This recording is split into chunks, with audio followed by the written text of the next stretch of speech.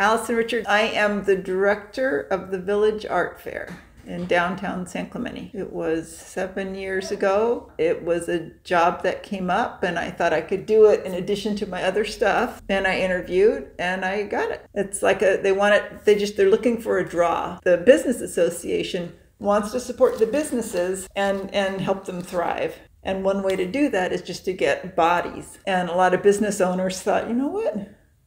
It'd be nice to get some people down here. Yeah, while we shut down, God, it was so funny. I still remember that first month kind of saying to this group that I work for, I don't know if we should be doing this. And that was about the time all that stuff, I think within days of that, the governor had shut things down. And so we shut down in April. Then what I did, as they like to say, I pivoted to an online type of thing. I reached out to artists and I said, listen, if you have your own Etsy site or website, give me all that information. I'll put together a little profile, DBA website.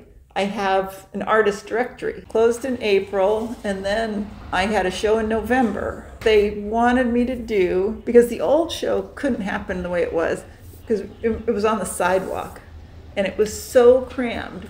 I mean, there was no wiggle room. People were jammed together. So what they did was they gave me a parking lot, and I had to convince them that nobody would be jammed together.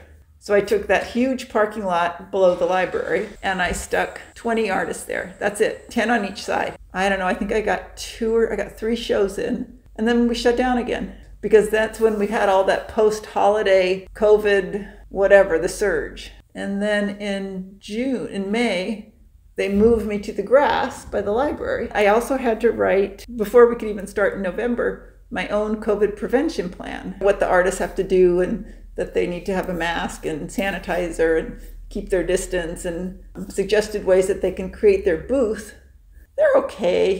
Some of them you can tell they don't really like it and some do. But I think that they were very grateful to even be able to be outside again.